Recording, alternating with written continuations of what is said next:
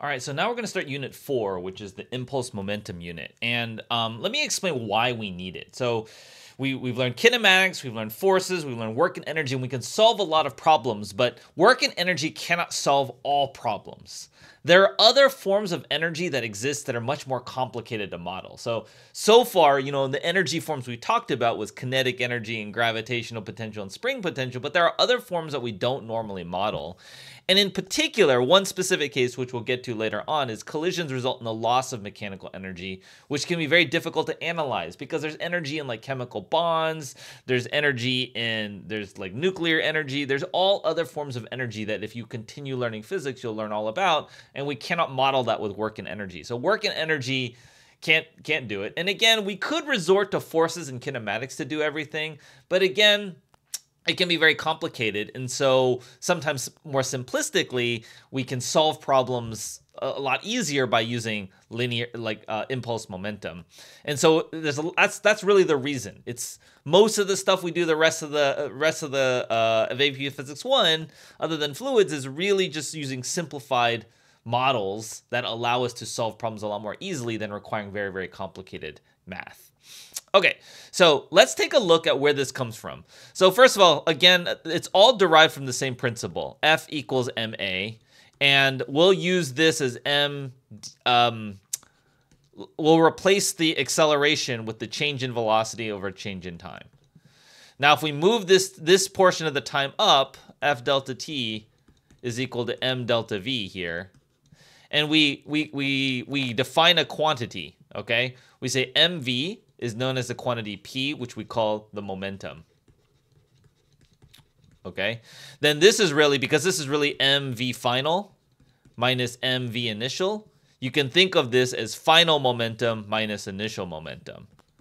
Okay? And so this is just a rearrangement of Newton's laws, but the left side of here is called the impulse, and the right side we call the change in momentum. Change in momentum, if we define m times v to be the momentum. Now, a couple things to keep in mind with this quantity. I know it doesn't, because we did a lot of algebra, it doesn't really appear that way, but it turns out that momentum is a vector, right? It is a vector quantity. So you might think of this as, if you think of very similar, like work was the change in energy, right? This is what we did in the previous unit. Work was the change in energy.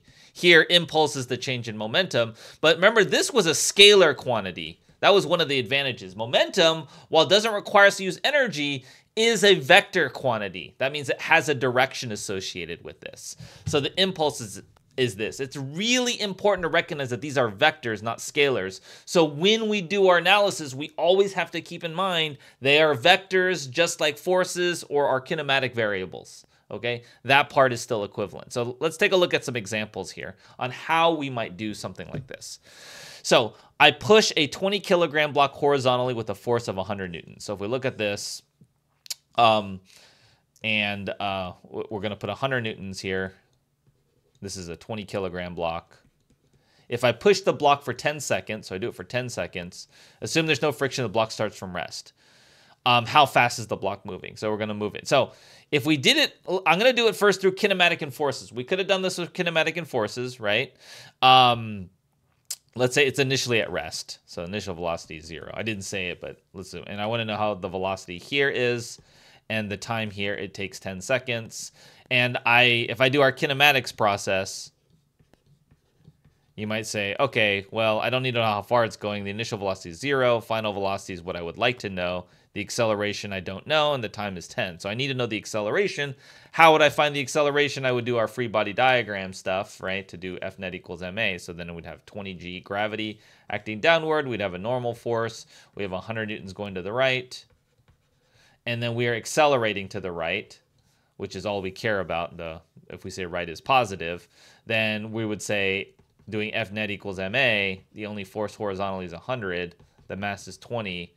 And so the acceleration is 5 meters per second squared. So that would be 5. And then we could do v equals v0 plus at. And that's going to be 0 plus 5 times 10.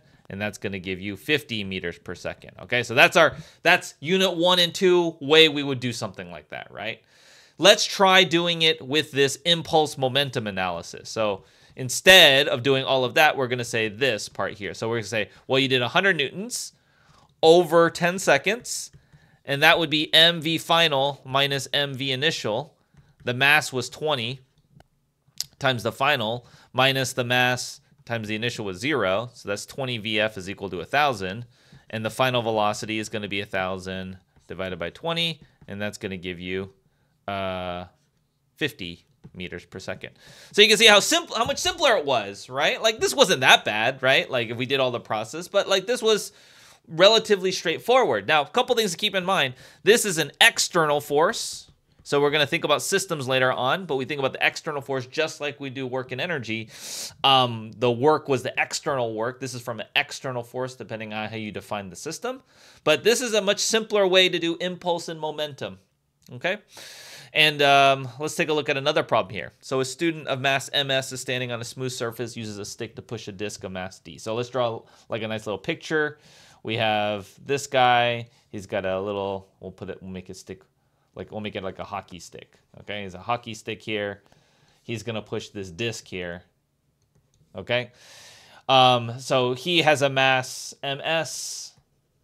This has a mass md. The student exerts a constant horizontal force fh. So he's gonna apply fh to it over the time interval from 0 to tf while pushing the disc. Assume there's negligible friction between the disc and the surface. Assuming the disc begins at rest, so the initial velocity here is 0. Determine an expression for the final speed of the disc relative to the surface. Express your answers in terms of this. So this is going to be impulse is the change in momentum will be a lot easier. Again, you could do kinematics like we did before, but like this would be a little bit simpler. So we say we're doing fh, and the time period we're doing it is tf minus 0. Right, which is just TF. And that's going to give you the final, which is MD, mass of the disk, times the velocity of the disk is the final velocity, and it starts at rest. And so then you can solve for this by just dividing the MD. So our VD is just going to be FHTF divided by MD, right? Like that. Assume there's negligible friction between the student's shoes and the surface. After a time tf, the student slide with speed vs.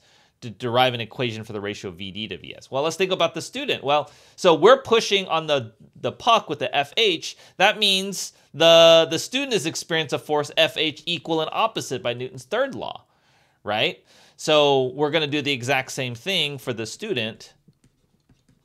We're going to say fh over the time tf. Same impulse, right? Because equal and opposite, that's Newton's third law of motion. If I push on the disk with FH, it's going to push back on me with the same FH. And now he's going to go to the left here.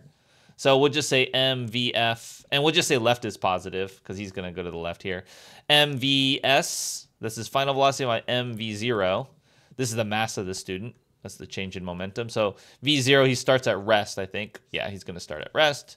And so his VS is going to be FHTF over ms. And so now we can do the ratio. What is vs or vd divided by vs? We're just simply going to divide the two. FHTF divided by md divided by FHTF divided by ms. So those will cancel, and then this will be multiplying by the reciprocal. You'll get ms divided by md. You might think like, well, do I need to have a minus or negative sign? Well, these are all speeds. Yeah, these are all speeds, so it doesn't really matter if it's positive or negative there. Although we should treat it like that way for the purposes of vector. That's why I explicitly said I'll make left positive in this case, because the force is to the left and he's going to be going to the left. If I made right positive, so let's say we did right positive and I did this calculation, then you would want to say negative FH. Why? Because the force is pointing to the left. And then you would say the VS is negative because he's also going to the left. So you would make it negative MS VS. So the negatives would cancel in that case. So you would still get the same speed, but you'd have the minus signs to account for it. Again, with impulse momentum, we do need to treat it like a vector, okay?